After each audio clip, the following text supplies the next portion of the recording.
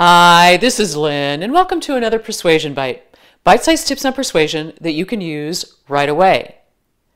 Have you ever had an outsized reaction to something and gotten stuck there? Sometimes it's knowing the simplest things that can get us through that. I was talking with a colleague, and she told me that she was exactly going through that. She had sent an email out to a bunch of people she was going to have a meeting with the following day and let them know that later that same day she was going to send them an agenda. And in the afternoon, when she was getting ready to put together that agenda, she opened her email and saw that someone else, who was also a part of that meeting, had sent out an agenda for the meeting. And her reaction was, didn't she see my email? Didn't she know I was going to do that? Is she just ignoring me?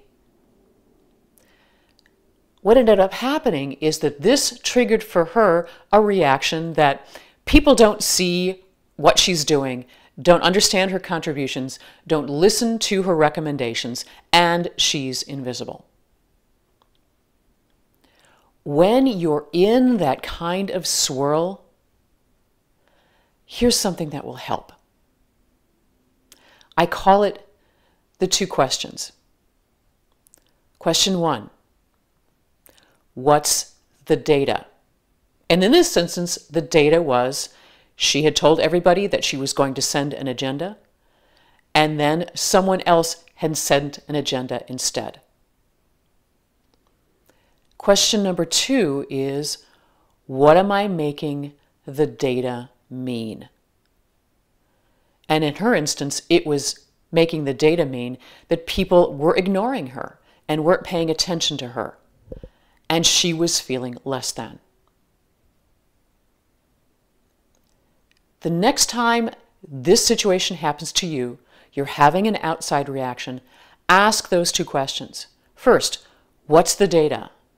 And then, what am I making the data mean? Because a lot of times what we'll find when we focus on these things is that we are adding all kinds of reactions and judgments and assumptions to something that aren't really supported by what's actually happened. We're bringing our own meaning to this, and a lot of times it's negative meaning. When you're having an outside reaction, ask those two simple questions. Because number one, it will make you less prone to react in an outsized way to the people who are involved in just the data, who are probably not thinking all of those negative swirl things that you are.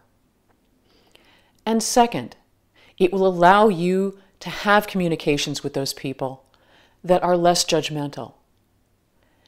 And that's a great step to making you the most persuasive person in the room. Thanks for watching.